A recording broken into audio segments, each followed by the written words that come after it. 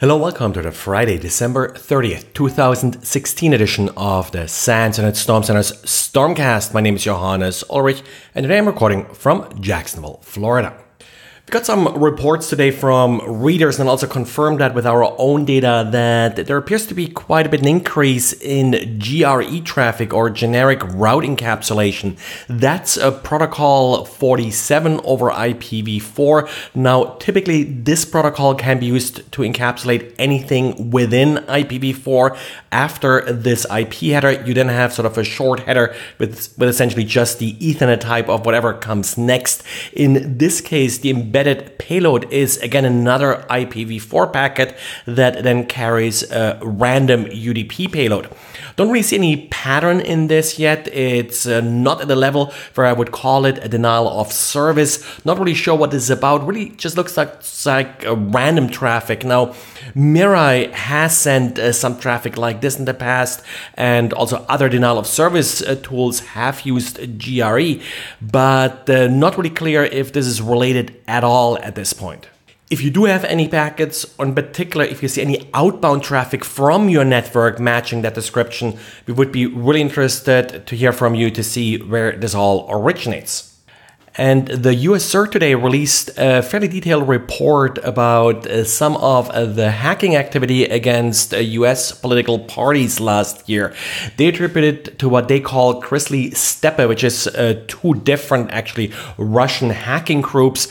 The report is very detailed and nicely outlines many of the attack techniques that were used in this particular attack. So I do recommend that you read it. Don't get distracted by the politics around this. The report really has quite nice details about how these more advanced attacks work. Also, lots of indicators of compromise are being released with the report. Be a little bit careful with the IP addresses. Don't just blindly block all of these IP addresses.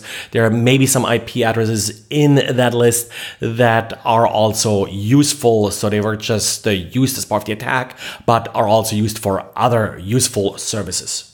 And just as a quick summary, overall, the attacks in there aren't really anything fundamentally new. It's really just the work they did in reconnaissance and such that always sort of distinguishes these more advanced attacks. Spear phishing, of course, again, one of the vectors they got into systems. And then good old SQL injection, another web application vulnerabilities, of course, were also at the top of the list. And in the past, we had a few cases where malware changed router settings, often even without necessarily installing malware on a system, but using tricks like cross-site request forging.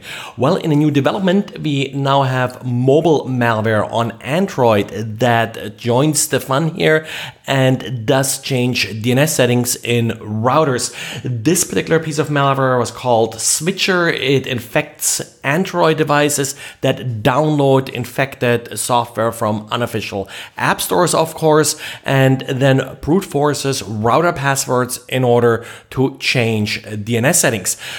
Well, and that's it for today. A little bit shorter, but this is also the last podcast for the year. Next one will be on Tuesday. No podcast on Monday.